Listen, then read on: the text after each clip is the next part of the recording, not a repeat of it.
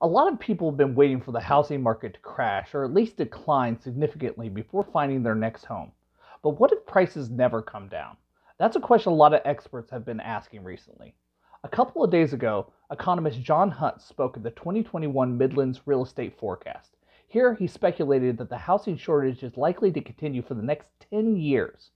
He also said that we're currently experiencing has nothing to do with the pandemic.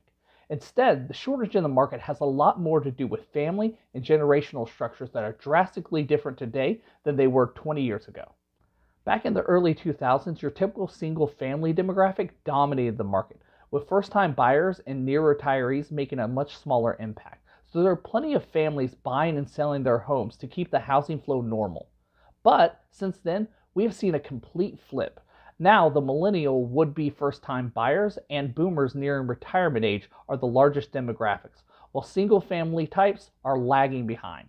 This means that we will have a large group of young adults looking to get into the market and a large group of older generation with houses to sell. Seems like a great fit, right?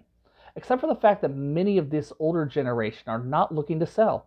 The old model of reach retirement age and find a condo is not how the boomers are responding as expected. And most builders either aren't paying attention to this or zoning restrictions have prevented them from being able to build what needs to be built where it needs to go.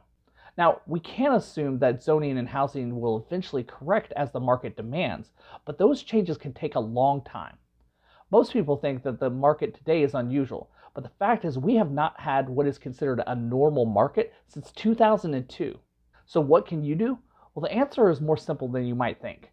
If you're waiting for the market to crash, maybe consider jumping back into the market. Rates are still at an all-time low, and housing is still considered one of the safest investments you can make. Like always, remember that my comments are just my opinion and no one can predict the future. I am, however, a licensed real estate agent in the state of South Carolina. So if you have questions, feel free to comment here or go to askjeremysc.com. Thanks, guys. Have a great weekend.